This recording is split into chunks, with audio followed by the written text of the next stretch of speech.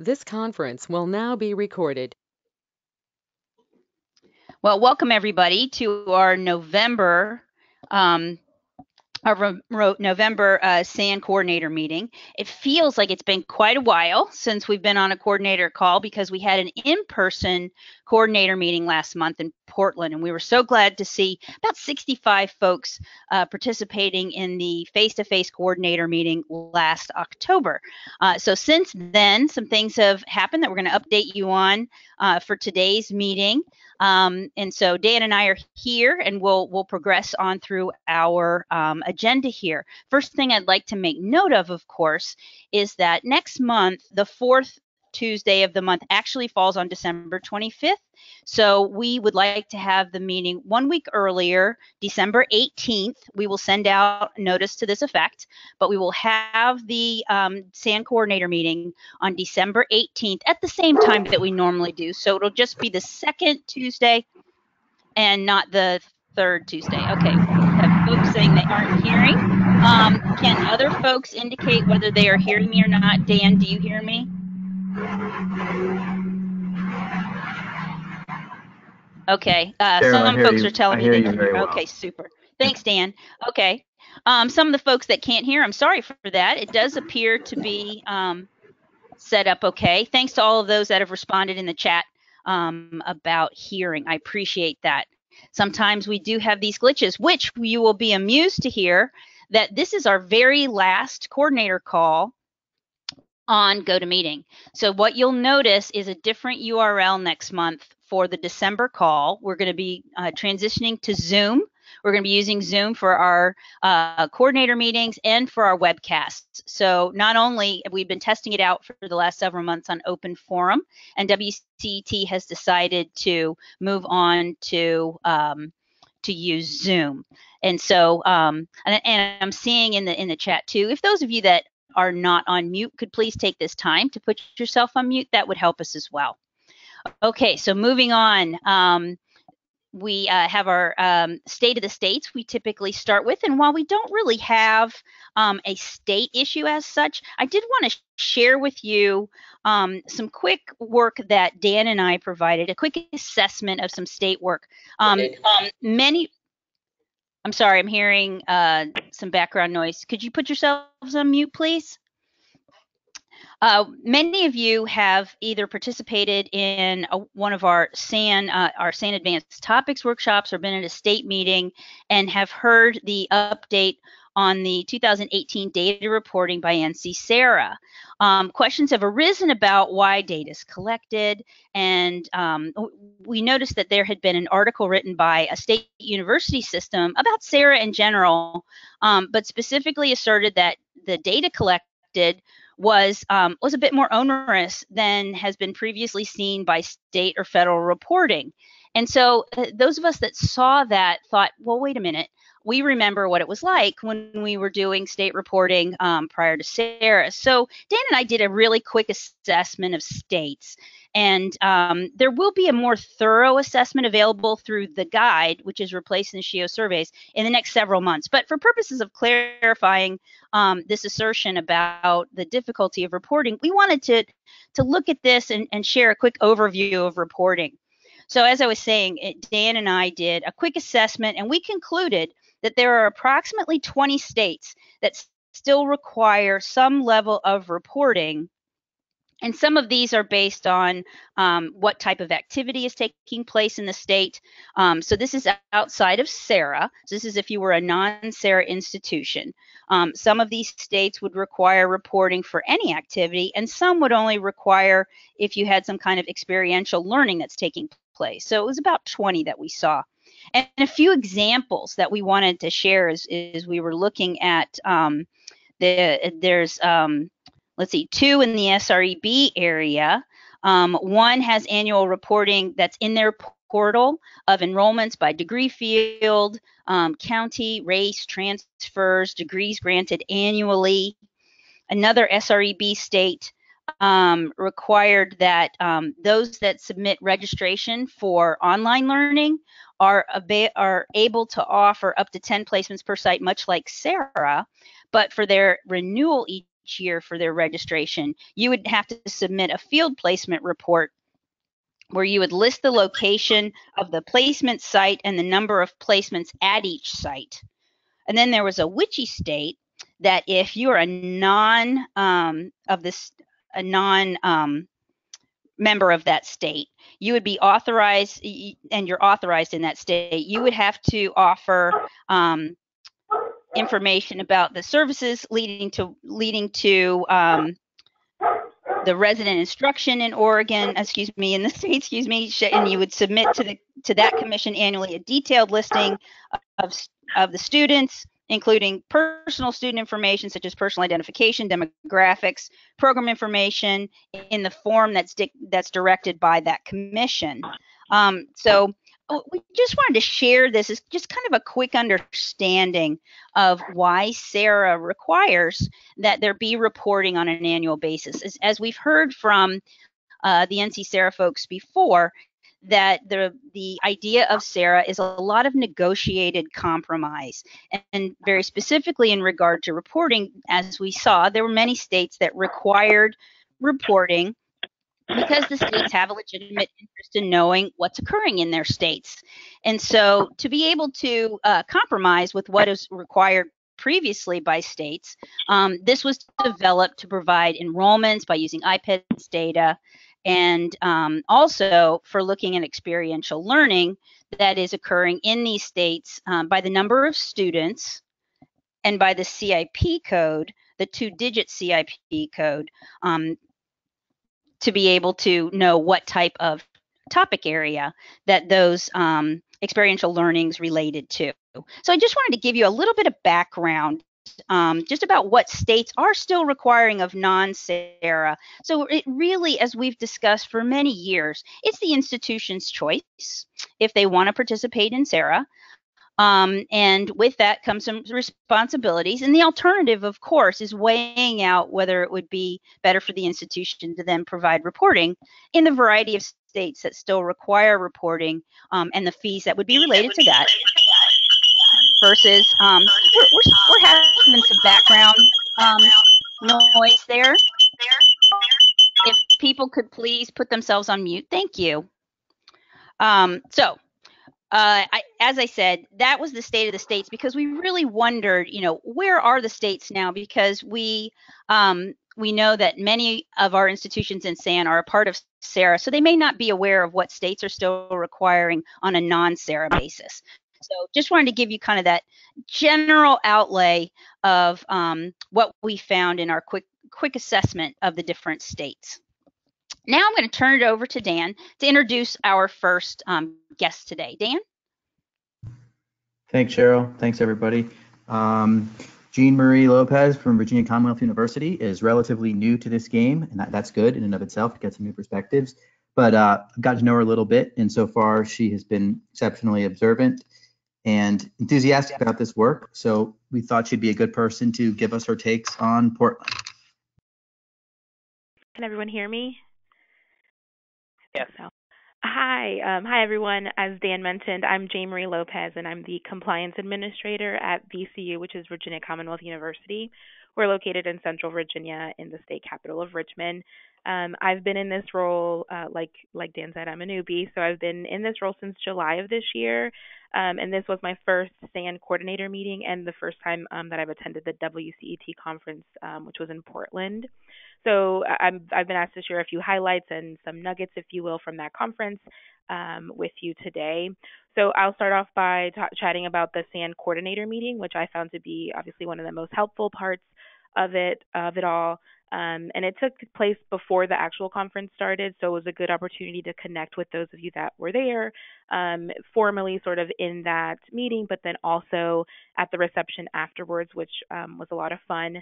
My background is in programmatic accreditation, so this world of state authorization is a bit different, and so I appreciated that opportunity to connect with everyone. And as a new member, I have to say that I received a lot of encouragement, which was nice, and many great suggestions for tackling this new role. So during that SAN coordinator meeting, there was some business to attend to. The Sensational Awards were presented.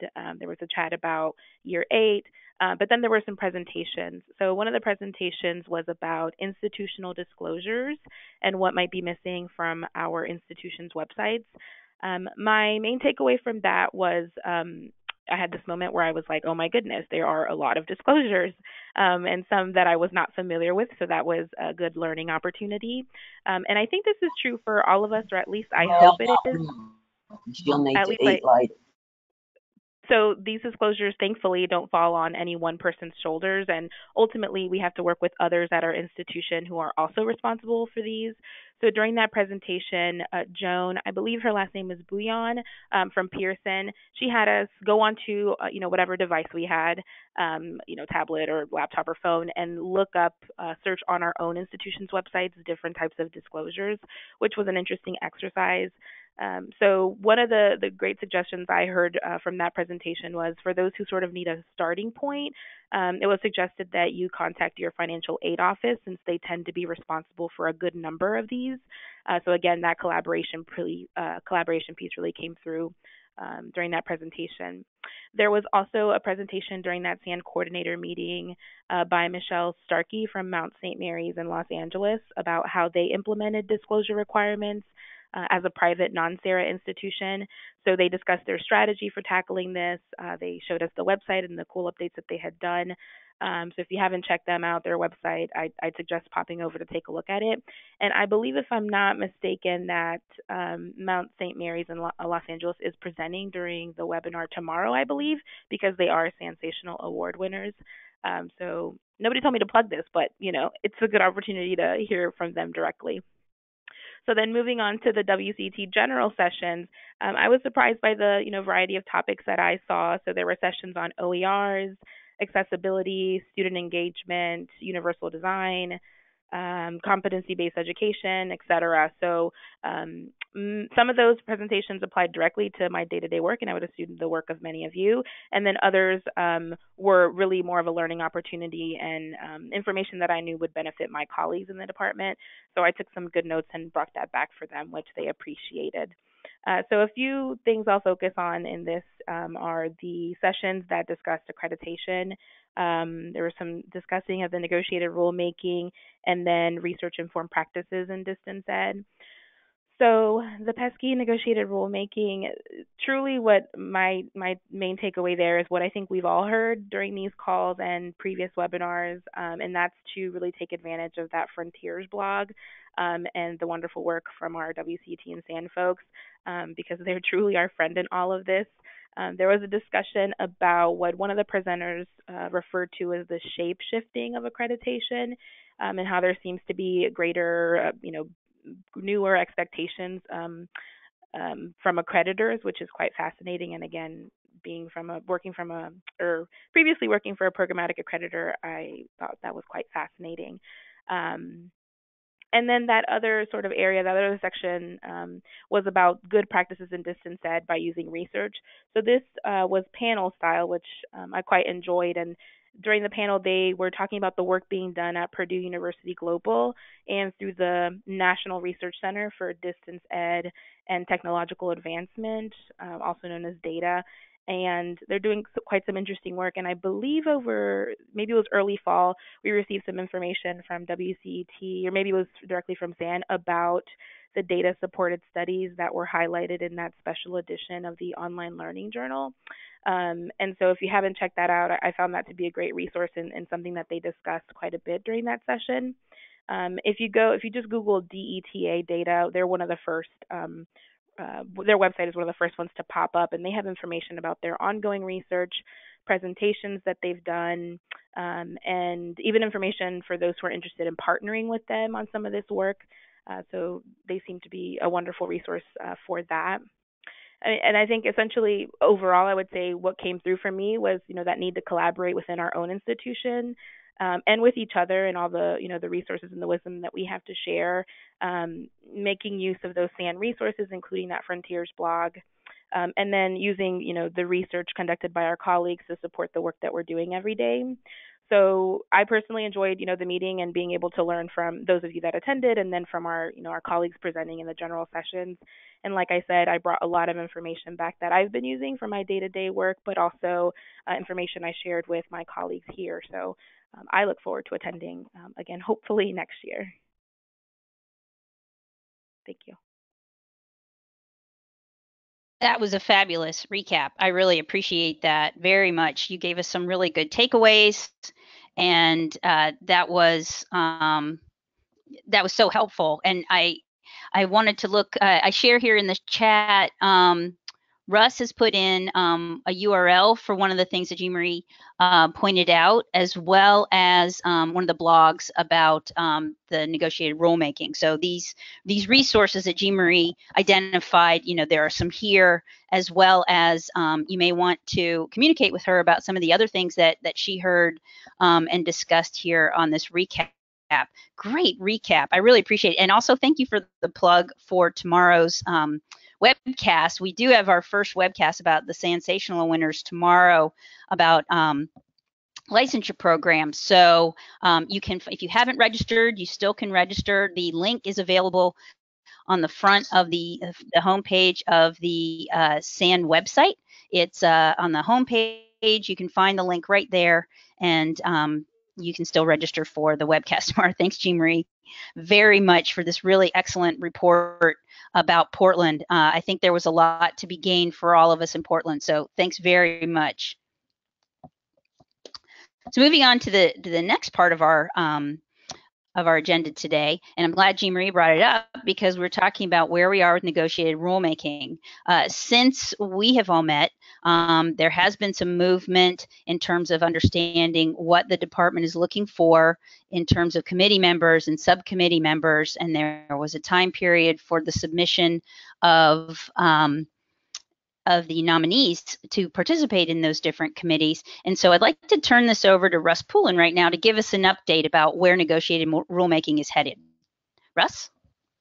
Great. Thank you so much, Cheryl. Yes, as you remember, the negotiated rulemaking has a large number of issues that they're going to consider, that a lot of them have to do around accreditation, but there's also quite a number that are involved: innovations, online education, CBE, and several rules that fit around those, because there's a lot of concern by departmental leaders and staff that perhaps there are things that can be done to encourage more innovations and how students are eligible for aid. And so there's a whole lot of things that's going to look at. If you want to see a little bit more about what the topics are, you can look at that blog post that Cheryl and I put together earlier this year. But since that time, they did come out with the call for nominations for who's to be a negotiator on that, and they'll probably have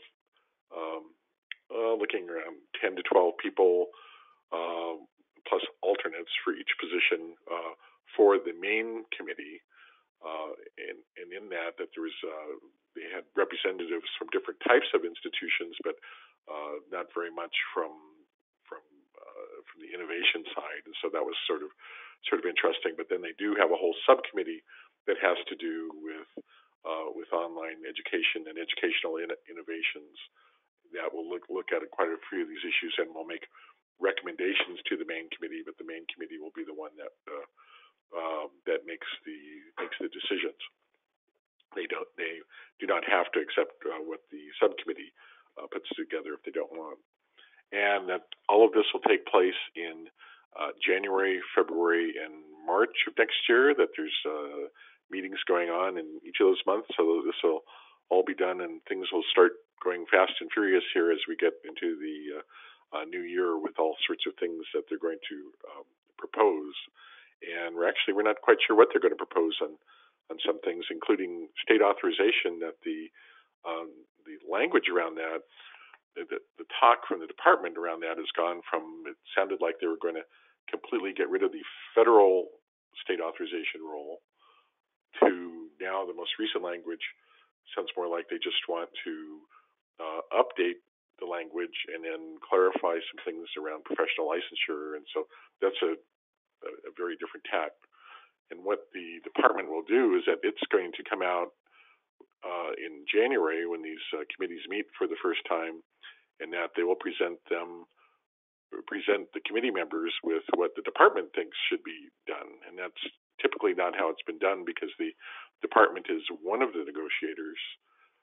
Now that they're taking the lead in terms of rather than having talks about what should be in the new rules, that they'll actually put out a plan as to here's what they think it should be. So that'll be interesting, and so we'll see where they go with that. Meanwhile, I've been working a lot with UPCEA and OLC.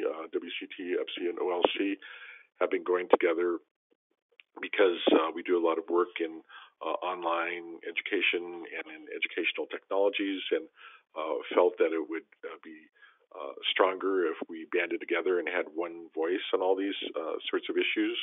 We did have a joint support letter in terms of we found out about several people who were being nominated. We also encouraged some people to get themselves nominated, and then put out a support letter for those people. One of the reasons we did that is that there seems to be a big bend towards competency-based education, and it's great to have several slots for competency-based education, but for some of these issues, like regular and substantive interaction and such, that if we solve them for competency-based education, we might not solve it for online education or adaptive learning or for any other innovation that you could think of. And so we wanted to make sure that they think about adding some different points of view to those committees. And so that was a strong message that we had there, as to perhaps expand who's on those committees a bit. Finally, that something that we're doing again with UPCEA and OLC is we're coming up with recommendations, policy background statements with recommendations on 4 different issues. One is competency-based education and what they might want to do with that. The second is regular and substantive interaction, which greatly affects competency-based education, but as I said before, that it has a wider range, and we need to figure out what to do with that. There's kind of a catch-all that is aid for the 21st century learner, in terms of opening up aid for different types of learner, or different having it for right now that short-term programs are not eligible, even though somebody could get aid and then get a job, or get aid and then get a. So what can we do to expand aid options, federal financial aid options, and then the final one, which is being written by our friends Cheryl and Dan, is on state authorization. And with that we're looking at, we said that they should recognize reciprocity. We're looking at make recommendations about the location versus residence issue, because they had really messed things up by talking about residence so much in the last version that they had, and then also about simplified professional licensure notifications. And so we're working on those right now. Once we have those, we'll definitely share all of these with you once we feel we have those together. But we're working on a pretty fast timeline, and we're making good progress at this point. With that, Cheryl, is there anything I've forgotten?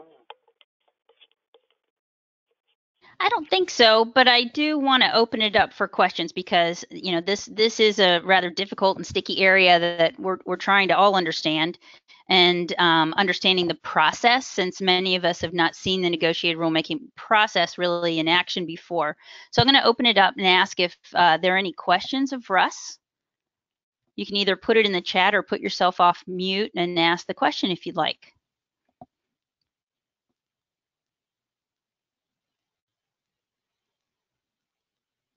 Well, Russ, maybe you are just so clear at this that you explained it beautifully. So I appreciate that. And so just folks, if you have any questions, don't hesitate to be in touch about the process. And you can review the blog that Russ put the URL for right there. And you can find things on the SAN website as well But Russ, I appreciate you being really thorough about how this works and the kind of work that is going on in preparation of these meetings that will start in January. Russ, am I correct that we believe that we'll know the members of these committees in December? Yes, they said in early December, I think it is, and so it would be helpful if they let people know by mid-December about whether they're going to need to be in DC for all these meetings or not. So I think we'll know soon. We'll let everyone know about that. And then also, all the way along the line, whether we're on the committee or not, that we're going to try to influence people on the committee, one, on your behalf. Two, we'll keep you updated because we're going to be following it all pretty closely and then keep you updated on what's happening. And then and then what happens, too, is that remember, a lot of things will get proposed along the way, and maybe somebody else from your campus will hear, oh, I hear they're going to do this. Well, remember, it's all proposals until it's accepted. So we'll help you to sort through that as well in case somebody from campus comes down and decides to go in a whole different direction because of something that's proposed versus accepted. So thank you, Cheryl. One last question for you, Russ. Am I correct to say that the Negotiated Rulemaking Committee is open to the public, but the subcommittees are not open to the public, but they're being live streamed? Is that correct? That's right. Yeah, I see Yolanda's question there. Yes, yeah, that if you want to go, that you can go to the full committee out there. And my guess is that those will be streamed as well. There was 2 negotiated rulemakings earlier this year, and it became a big issue about whether to stream them or not. And so one person, they weren't going to, and then one person sat in the audience and just started streaming it from his phone. So, oh boy. Yeah. So I think then they started doing it, and so I've not heard anything about that. But so I wouldn't be surprised that they wouldn't be streamed. But they have, and it is odd that they did say that the subcommittees are not open, but they will be streaming it, which will be interesting to see how that works or doesn't work with that. But that would be available. And as those links become available, we'll let you know. Great. And not only we'll let you know, and we'll also be following it so that we can give you some kind of summary of what we find from watching those streamed sessions. Thanks very much, Russ. I appreciate that, all the explanation. So moving on to our next area, we have, for whatever reason, November seemed to be state meeting month. And what we found is that we have some regional groups, and we've talked about regional groups in our SAN coordinator meetings in the past, and the benefits of having something regional to be able to address regional issues and to have some kind of interaction between the institutions in your area. There were 4 different states that met in the month of November, and 3 of them are SARA-based, meaning that they are a collection of the SARA institutions of those states. And then the one that is just a collection of institutions, whether or not they're part of SARA. But we have been suggesting that these state meetings are very beneficial, and wanted to share with you some of the goings on and what the takeaways are from these meetings, so you can see what these interactions. All of them were face-to-face meetings. All 3 of these groups, well, this one group that we're going to start with, Utah, this is their very first meeting, but the other 3 have had state meetings for some time now. So I'm going to start with Sid Grua. Sid, Hi. Are you with us on the line today? Hi, Sid. Can you hear me? Yeah, good. Yeah, you sound Hi. great. So Sid Grua is the state portal entity for Utah, and she is with the Utah Higher Ed Association. I'm sorry, did I Utah say the? System of Higher Education, Office of the There you Commission, go. the Board of Regents, the Board of Regents, yeah. Okay, thank you for getting the title better. I'm going to turn it over to Sid and let her talk about the structure of the Utah meeting and what the takeaways were for the participants in Utah. Okay, Sid? Utah is very interesting, and I have to point out that I am the state portal agency or agent, but we have a regulator, and that's Department of Commerce Division of Consumer Protection. So we're kind of divided. And our office is far less familiar with a lot of the institutions that are UTS-SARA institutions than Commerce is. So one, we appreciated bringing people together because I've actually met people that I've never met before, and I can associate a face with a name. There are 20 institutions in Utah. 19 of those institutions participated in this meeting 2 weeks ago Friday. We have Western Governors with over 100,000 students, and we have a smattering of institutions. When they report their IPEDS numbers, it's 197 and 402 FTE. In fact, after the meeting, Cheryl, I will say there was one institution that said they determined that it may not be necessary for them to be a SARA institution. So thank you very much. And I actually don't think they need to, but they wanted to pay their money. We had a one-day meeting. We started it early in the morning because if Cheryl and Russ are going to fly in and Dane to speak with our peeps, we want to have a full day. And we ended at 4 o'clock in the afternoon. For a lot of these institutions, these are entities that don't go to national conferences. They don't go to WCET. They wouldn't go to NACEPs. So we needed to bring this information to them. They don't ask me questions. I don't get student complaints about them, but they needed to basically have their eyes open to what compliance means. And so we developed an agenda. I work with 2 or 3 of my schools, and we came up with a draft, and Cheryl and Russ put their 2 cents on it. And I appreciated the fact that they started our meeting with, I asked for a game show, and they did 20 questions with prizes, which was much appreciated. It kind of broke the ice because, again, my 8 institutions know each other in the system. We know Western Governors and BYU, but I didn't know the Rocky Mountain University for Health Professions or the Midwife College or Nightingale College. So that was a great way to break the ice and get people talking. I think that we touched on professional licensure. We touched very, very strongly on compliance issues, which Russ and Cheryl are really totally expert at. And I think we ended the afternoon talking about the idea of building a compliance, compliance awareness on your campus. The larger your campus, the more likely some department is doing something that you don't know about that really touches on a need to have compliance in another state. They're not aware of it. You're not aware of them. And how do you bring that together down to these teeny tiny schools where one person is doing 17 different things, but they still need to know whom they have to connect with so that they're aware of the fact that when you're doing business in another state, there are rules. I appreciated the fact that Cheryl also went over and showed them the website. It's one thing for me to send out a password and a username and say, here's this resource for you. But to actually have one of the people who is responsible for maintaining that resource walk through it with them and show them where the different resources were, I think was very helpful. I had 3 people during the meeting, Cheryl, email me and say, what was that password again? Because they had not remembered what it was. I've got follow-up email from folks. There's no question that they want to meet again, at least once a year.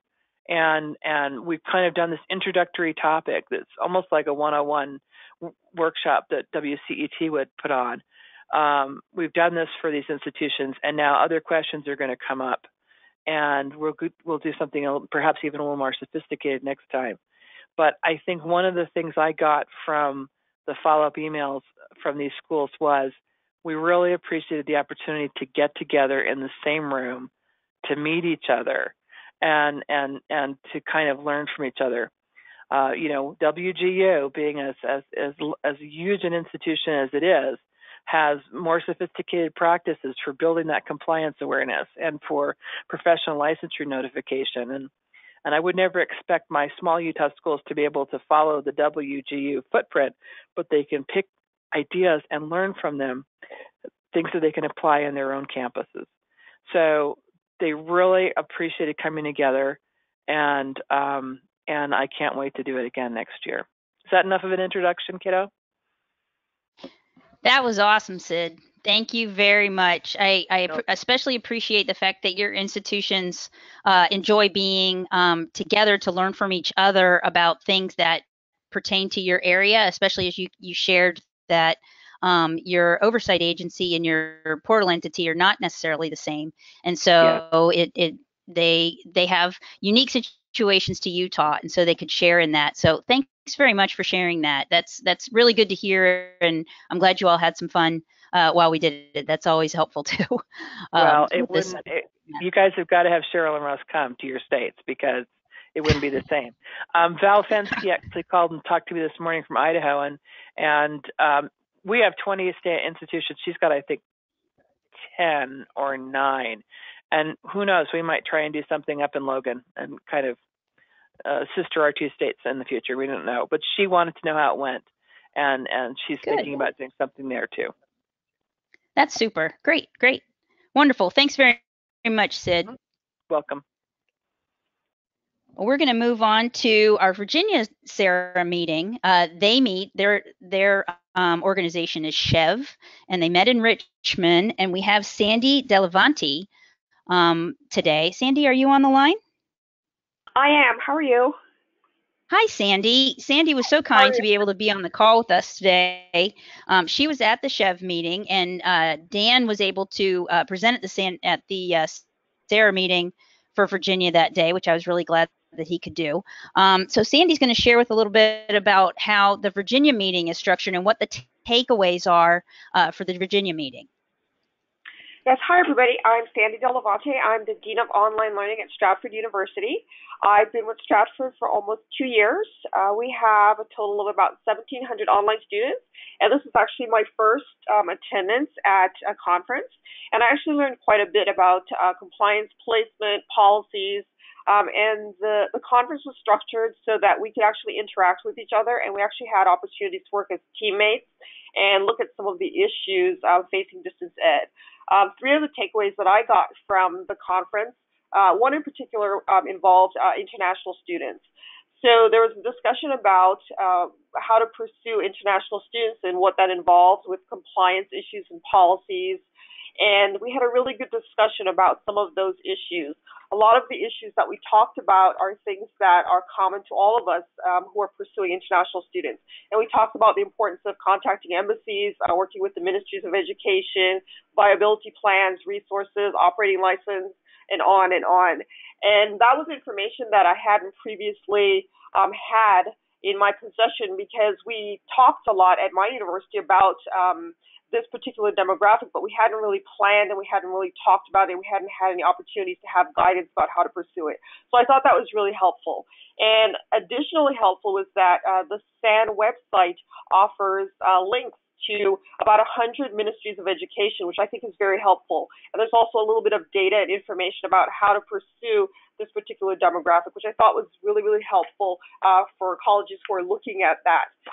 The other thing that I thought was really helpful is we had a discussion about SIPs to SOC codes and what that data entails. And I thought that was really helpful, especially for universities like George Mason University, who shared with us that they do have residential students who take purely online courses and what that means in terms of placement and what that means in terms of data collection.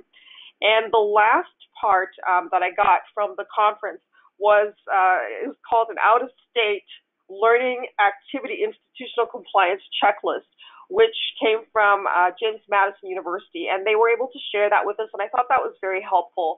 I think having a checklist and being able to understand what it entails and what needs to happen at your university, I think that's really helpful. And so those were 3 of the main things that I got from the conference. I had a really good time meeting with some of the other universities, and I think that we have a lot of commonalities, and we share a lot of the information that we received, we shared with our colleagues when we returned back to our campuses, and I thought that was very helpful. Thank you. That's super, Sandy. Thank you very much for sharing that. as I'm hearing a common theme in Utah and in Virginia about the opportunity to talk with others about your concerns and brainstorming, and I heard Sandy mention being teammates to be able to work on different tasks. So I think that's terrific. So thank you very much, Sandy, for sharing all of that. If anyone has any questions, be glad to take those with Sandy.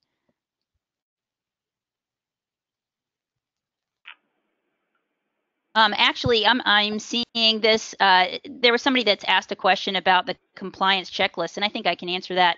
I will contact the person who has created this, and this is from James Madison University. They're a SHEV member in the state of Virginia, in Harrisonburg, Virginia. It's actually my alma mater.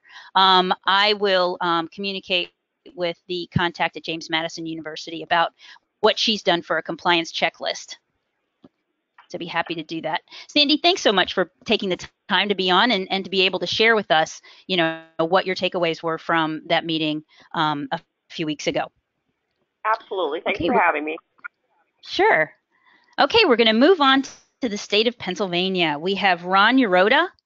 Ron comes to us from ACUP, and I'll let him spell out what ACUP stands for. I know I can write it. However, I'll let him talk about it. But it's great to have Ron here. He's the coordinator for one of our larger memberships. And so Pennsylvania meets as a group of SARA institutions. And they had a full day as well. And it's their third annual meeting. So I'm going to turn it over to Ron. Ron? Thanks, Cheryl. Thanks for being here. Oh, sure. The organization I'm with is called the Association of Independent Colleges and Universities of Pennsylvania. We represent the private nonprofit schools here in the state. And as Cheryl mentioned, we also held a distance ed SARA workshop this month. It was on November 6th, so it was just three weeks ago. We had about 56 participants, which was smaller than previous years because we had some scheduling difficulties. We scheduled it on election day. And then after we scheduled the workshop, several other conferences popped up in the state. But there's about an even split of attendees between staff from public institutions and staff from private nonprofit schools, and a mix of 2-year and 4-year institutions. As Cheryl mentioned, this was our third statewide distance ed SARA workshop. It began 3 years ago as the result of discussions on SARA between our State Department of Education and the various higher education sectors in the state. We joined SARA in 2016, so we were one of the last group to join, and there were a lot of questions among colleges and universities doing distance education about this SARA thing. So there were, how is it going to work, and what are our responsibilities? How much is it going to cost? So the first workshop was really focused on SARA. It was intended to provide background information on how it worked, as well as state and federal regulatory requirements affecting distance ed. Our second workshop in 2017, again, had a focus on regulatory issues. That one, we emphasized presentations relating to distance ed programs leading to professional licensure. That's a topic that was a headache. It still is a headache for a lot of our institutions. This year's workshop, we tried to move away from a focus on regulation and include more sessions on how institutions are doing distance education. So we had a really nice session on how one university set up and operates their distance education program. They talked about how they choose courses to offer as distance education, how they get faculty involved, and how they try to make the experience for online students, how they try to make students feel like they belong, both within the classroom and to that institution. There was another really nice presentation from a school who talked about how they tried to work among their 14 campuses, so it's by Penn State, to try to collect information on out-of-state learning placements, like clinicals and student teaching, which is required by SARA for reporting next year. Our plan for future years is to include some information on SARA and some information on regulatory requirements, but really move more toward having colleges and universities talk about how they're doing things, how they're doing distance ed. As other folks have mentioned, one of the big selling points of this is being able to get together with folks from other colleges and universities and share experiences. Also, it's a great opportunity to have people like Marshall Hill and Cheryl and Marion Bokey and Russ Poulin come to your state and be in the same room and talk to them. So if you're a state that has not done this, this is really a nice opportunity to bring together folks from within your state and talk about distance ed. Thanks, Cheryl. Thanks, Ron. That's great. And again, I'm hearing this common theme of being able to share experiences within your state of how you're, what best practices you are creating at your institution and sharing that out. And so thanks very much for sharing that, Ron. And so you all still may be asking, Cheryl, why are you doing this? I think I love sharing this common theme that this interaction among institutions is really helpful. Not only have we shared that we should have interactions within our institution, but it's also helpful to have these interactions among other institutions who are doing this kind of work to be able to get good ideas for how to manage compliance. So thanks very much, Ron, for being on the call today. I really appreciate it. And last but certainly not least, we have the state of Ohio. Ohio is one of the early creators of a group. They created a group to start meeting in person twice a year, around 2012, if I'm not mistaken. Jana can correct me. But over the last many years, it's been a group of institutions from around the state. They've invited border states to attend and have had a real good interaction and collaboration among the states to create the agenda and share regional issues. And certainly that was even more so back when people were having to get authorization state by state, and there were certain compliance issues that Ohio institutions had to manage and with certain other states. And so it was very helpful to have institutions together. And so today we have Jana Lehman from Sinclair College. And so Jana, are you on the line? I am. Hi, Cheryl. Hi, there's Jana. Jana, I'm so glad you could be on the call today. If you could tell us just a little bit about the Ohio meeting and maybe how it got structured. I know you were one of the original people who participated in the very first SANO meeting back in, I believe it was spring 2012. And maybe you could talk about how that relationship among the institutions has come about. Sure. Well, it was created with the hope we would share best practices and discuss common concerns, and that's exactly what happened. It's been great. We hold this workshop once a year. It's a cooperative effort with 4 different schools: Sinclair, Franklin University, University of Cincinnati, and the Ohio State University. And we work together to develop and we facilitate the workshop as a team. This year, Friday, November 2nd, we had our all-day SANO workshop at Franklin in Columbus, Ohio. There were about 40 people who attended from all over the state, and we had colleagues from Indiana and North Carolina. So anyone's welcome to attend our event. This year it started about 8 o'clock. We had our first session was the early bird session for State Authorization 101, and that's for folks who are new to state authorization. We're still seeing a few of those trickle in, and they appreciate being welcomed with just the basics. Then we talked about WCET, and then someone recapped that, someone who had attended. And then we went into a session on student location tracking, and then the very popular professional licensure disclosure panel discussion. And we had 3 different schools talk about what they were doing as far as getting the word out about disclosing the licensures and how they reach their students, what they're doing on their web pages, how they're collaborating with colleagues on campus. So that was one of the most popular sessions, I think. Then we had lunch, and then Cheryl was there to talk about the federal regulations and give us an update. And I do I agree with my colleagues here that it's great to have Cheryl there. And then we had Mary Ann who talked about updates with NC Sarah, and that was the day. It was a great event, and I would highly recommend any school that's thinking about getting started in their state to do it. You've got a lot of colleagues that would be glad to help.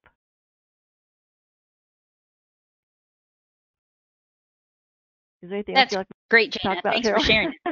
No, that was great. It took me, the unmute takes, Yeah. I'm sitting there going, hurry up and unmute. So thank you very much, Jana, for being able to share that. And yes, we have colleagues in Ohio who have been working on this for several years to create something that's new and different each year. And there are many institutions in the state of Ohio who keep returning for these meetings. So that's the other thing too, the longevity of it is that, we see in Ohio, they've been doing it for 5-6 years now, and people still keep coming back. So that's what you're going to see. I anticipate in Pennsylvania, you're going to see that in Utah as well, that people are going to keep wanting to come back to these meetings because they learn from each other, much like when we're able to do our face-to-face opportunities at NASAPS and the SAN coordinator meetings each fall. So I'm really glad you all have these 4 states. Congratulations for your good work. You've been an inspiration, it looks like, to Nevada. Leanne shared with us that they're going to have their first meeting. And so we appreciate the leadership that you states have taken to show us the benefits of some regional interactions as well as being part of SAN. So thanks very much, everyone, for giving your takeaways. I hope that you all have benefited from hearing some of the specifics that were takeaways from these meetings, and we'll find out more of what we can offer. Thank you also for the additional note in the chat about the James Madison University checklist. I will be getting in touch with Sarah and see what we can do to offer that as well. Are there any questions about state networking groups? We've had actual sessions on this before. Please know that we are supportive in helping you coordinate state in-person meetings if you would like assistance from us as well. So thank you all for, that was Jana, Ron, Sid, and Sandy for being on the call to share that today. Okay, so just last few things on our call today. The SAN Basics Workshop registration is open. Many of you coordinators are beyond the basics. I understand that. And however, you may have some at your institution that are new to this work. It doesn't have to be the compliance person. Sometimes we have had members from legal counsel. We've had instructional designers, faculty, and folks from the provost's office attend our SAN Basics workshop because their work touches upon the compliance requirements for state authorization. So we would encourage them to attend. It's going to be held in Arlington, Virginia. Arlington, Virginia is the Washington, D.C. metro area. We're literally across the river from Georgetown, where we will be staying. We're staying at a hotel that is about 3/10 of a mile from the location that we're having the workshop. UVA is the location. UVA has a Roslyn, Virginia location, and so we'll be there and using the Keybridge Marriott. You can find the registration on the SAN website. And here's a surprise: the code, the membership password code is "It Depends," all caps, no spaces. It depends. If you want to share that with your folks for the SAN membership rate. Again, the password is "It Depends." It's one word, all caps. Then I do hope that you all will save the date. We've talked about the importance of face-to-face interactions, and the NASAPS annual conference has been a favorite by many for several years now. NASAPS has generously offered us the opportunity to participate in the creation of the agenda, which means that regulators and institutions are learning together at the general and concurrent sessions. We will have a SAN half-day meeting. Last year it started with a breakfast. It's probably going to be the way it is again this year. So we'll have a half day where we can address specific state authorization institution-focused sessions, but I am aware of at least 4 or 5 of our SAN members who have submitted proposals for the NASAPS conference. So I'm looking forward to coordinating the agenda with the NASAPS folks, and we'll be able to probably put out that conference agenda by mid-January. I believe that was the timeline last year. It's going to be held in Jacksonville, Florida. And something else that I wanted to share with you all is the benefit of using our Open Forum. Open Forum is a service we began last spring to test it out. We're using Zoom. The link is there. It will always be that Zoom room if you want to bookmark it. But the second Tuesday of each month, we will have an opportunity for anyone at a SAN institution. So it's not just coordinators, it can be anybody at your institution can link in, and it's 30 minutes to ask questions about a specific topic. So we've done a variety of topics. We did data accessibility, we did cybersecurity and data protection, we've done negotiated rulemaking, we've done the delay, and coming up, we're going to do borrower's defense to repayment, the litigation, and the current status of the regulation. We thought that it would be very important to see where that has come because it's following a similar path that we've seen with the state authorization regulations. So we're very fortunate to have one of our friends from Hogan Lovells. Her name is Michelle Tellock. She's a senior associate at Hogan Lovells. Will be on the call to answer your questions. That's December 11th. It's the second Tuesday of December. And I really encourage you to take those 30 minutes to jump on that call and listen to the questions that others may ask, and also questions that you develop to be able to share with those experts. So as you see, we have a few upcoming events. You'll be receiving notice from us in about a week, because next week's the first week of December. Can't believe that. So the first week of December, you'll see the tentative agenda come out. We will have the new location for our SAN coordinator meetings, because we will not be using GoToMeeting anymore. We'll be moving to Zoom, and hopefully that will be very easy for all of us to move to Zoom. And the next SAN webcast will likely be in January, because we're talking about the second group of folks to share about their Sansational Awards. So again, I want to promote the Sansational Awards webcast that's tomorrow. We have our friends from the University of Phoenix and our friends from Mount St. Mary's University presenting about licensure programs. I think it'll be a very enlightening session. And so that will be tomorrow. And you can still register for it on the homepage of the SAN website. Okay, before we go, are there any questions from anybody? Dan, can you think of anything that we've missed? I mean, no. Thanks, Dan. No, I mean, sorry to put you on the spot, but it's always good to have Dan there. It's all good. Thank you. Okay, well, everybody, thank you so much. Thank you to our speakers today, Jean Marie, Russ, Jana, Ron, Sid, and Sandy. Really appreciate your additional information. And thanks, Dan, for your support in putting on these coordinator calls. So have a great day, everybody, and we'll talk to you again, remember, on December 18th, the third Tuesday of December. So take care, everybody. Have a great day. Bye-bye.